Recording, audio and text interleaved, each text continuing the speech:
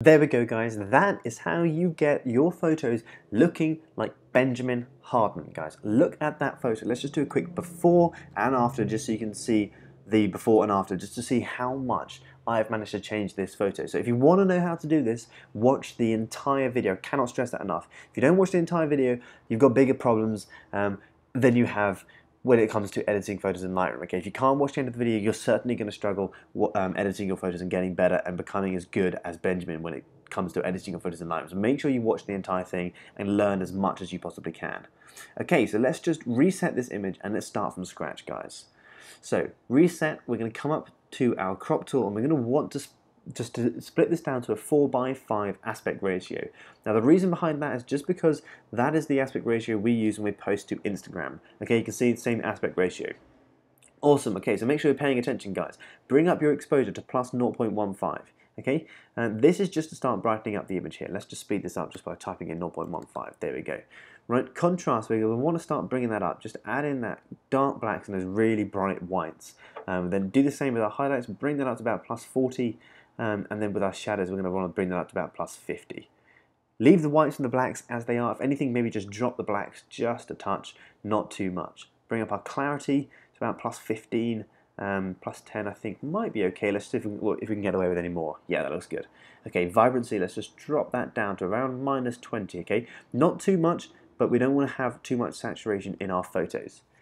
Okay guys, look, this is what's going to change the entire image, okay, the tone curve. So if you want to get better at editing in Lightroom, watch to the end because that's where I'm going to teach you how to change the entire image with the tone curve.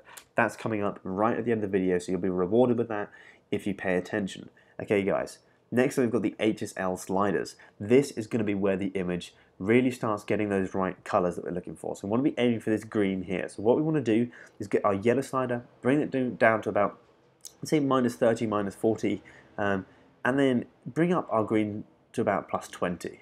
Okay, not looking exactly the same at the moment, but trust me, we're going to get there, especially when we come down to our these two here. Okay, next up we've got the saturation. Now with the yellows, we're going to want to bring our saturation up to about plus 50. Okay, let's just bring that up. I think that's probably good there, maybe a tiny bit more. And then our greens, we're going to want to bring that up to plus 100. Boom, guys, we've already brought out a lot of saturation there out of the greens. Okay, that's what we're going for. You can see how bright these greens are. Right at the bottom, they're really, really quite bright. And we're going to do that by getting our luminance, and we're going to bring that all the way out to plus 100 there. Okay, you see how much that's brightened up the greens? Let's just do a quick before and after so you can see the difference that we've made so far. So keep watching, guys. Don't leave, okay? Aqua, down to the bottom. Blue, down to the bottom. We don't want any of those blues in there. We want to make sure this is nice and black, just like the bottom down here. Okay, so before I jump into the split toning, guys, I've got a really, really quick question for you. I want to know if you're struggling to edit your photos in Lightroom. Okay, have you been struggling for ages and ages and ages? Whatever you do, you just cannot get it right. You've been trying to get photos, your photos that might look exactly like this when you took it out of the camera, but however hard you're trying, you just can't get the right edit within Lightroom or within Photoshop. Okay, if that's you, trust me, I know exactly how you feel because I was in exactly the same place 5 years ago when I started my YouTube channel. So look, this is just make sure you're paying attention, but look, this is me here on the right, or my right, and this is Sebastian over here. Now we've got over 140,000 subscribers, and I've learned exactly how to edit our photos properly. Okay, so if you want to learn from someone like me, A, make sure you watch these videos, but B, also guys, you can get my Lightroom presets, okay? They are 99 cents, reduced from $70. Okay, I want to give back to you guys, and I want to make sure you get better at editing your photos in Lightroom.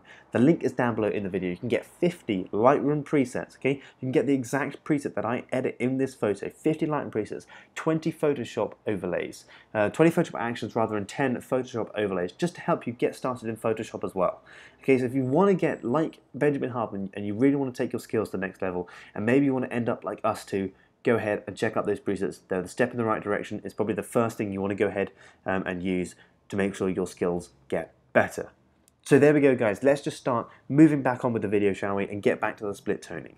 Okay, so we're going to leave our highlights. We don't need our highlights, okay? We haven't got any colors in our whites up here. It's exactly the same. Just leave it white. Next up, the shadows. We have got a little bit of blue in our shadows, okay? So what we want to do is hold down our Alt key, drag it up to about 230, I think, and add in those blues into the shadows. Scroll all the way down to your grain and add in a little bit of grain, okay? We don't want loads, but we do want a little bit.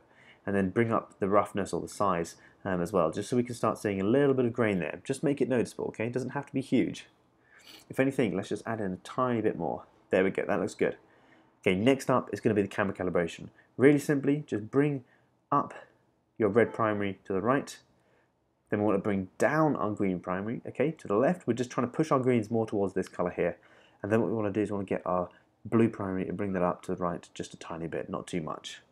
Okay, if anything, get our saturation of our greens and bring those up there as well. Okay, now what we can do is a final adjustment. We're going to want to make sure we bring up our shadows just a tiny bit more, just to brighten up those greens, to make sure we replicate this look that Benjamin's got in his photo. Okay guys, so you've watched pretty much until the end, so I'm going to show you how to use a tone curve to really change this entire image. So this is where the fun happens. Okay, so first things first, get your points, 1 point there, 1 point there, and 1 point there. This is a 3-point tone curve, okay? Very simple adjustment. Bring up your highlights, start brightening up those highlights, make those highlights pop. Get your whites and drag that down. We don't want super bright whites. Then what you want to do is you want to get your blacks, okay? Bring those up. Add in some fade into the photo. Just like Benjamin's got a lot of fade in his black here, that's what we want to be doing. But our blacks aren't dark enough, so what we want to do is get our shadows and drop those down a little bit, okay? And then get our midtones and bring those up. See how cool that looks at the moment, guys? And then what you want to do is you want to start playing around until you make sure you get a nice middle ground between everything. Okay, so there we go. We're really getting towards the look we're going towards. There we go. We've got that nice sharp green here. We've got those dark faded blacks. Pretty much almost done, except I'm going to show you a top secret trick that you can go ahead and get these cloud effect. Okay, so this really super awesome cloud effect. I'm going to show you how to go ahead and do that within Lightroom. Super awesome, so keep watching. First of all, get your brush tool. Right, drop your exposure to 0, take your dehaze up, drop your shadows all the way down to -100. Now this is just to make sure we get those dark blacks, okay? So brush over your mountains here just to get those dark blacks. Do the same on this mountain, bring down those blacks, just the same as the foreground. That's going to really help as well with our fade that we've added in. It's going to add a really cool effect to the photo. Next up, let's add in some clouds, shall we? Get your graduated filter, bring it down just like this, leave your shadows, bring your dehaze down to -100, and then whack up your exposure to about +3 or +4. Then what you want to do is just bring this down, okay? Bring it down towards the tips of your mountains. There we go, look at that. Doesn't that look like the mountains are just sitting nestled in very thick fog or very low cloud cover? See how easy that was? Bring up the exposure, drop the dehaze, drag down the graduated filter, and you've got yourself some low clouds. The further down you bring it, the lower your clouds, okay? See here, looks like we've got some look. You can go ahead and use those Photoshop overlays that you can go ahead and get the link down below. You can get some cloud overlays, you can get some cloud brushes as well, just to help you add in some really cool clouds over the top of your image. So there we go, guys. That is the end of the video. Hopefully now you know how to edit in the style of Benjamin Hardman and get this super cool, moody, high saturated look, right, with this fade down here, this contrast. So super cool edit, guys, and I hope you enjoyed it. Make sure you go ahead and check out that link down below if you do want to go ahead and get better in Lightroom. But if not, guys, I'll see you guys in the next video. Thank you so much for watching.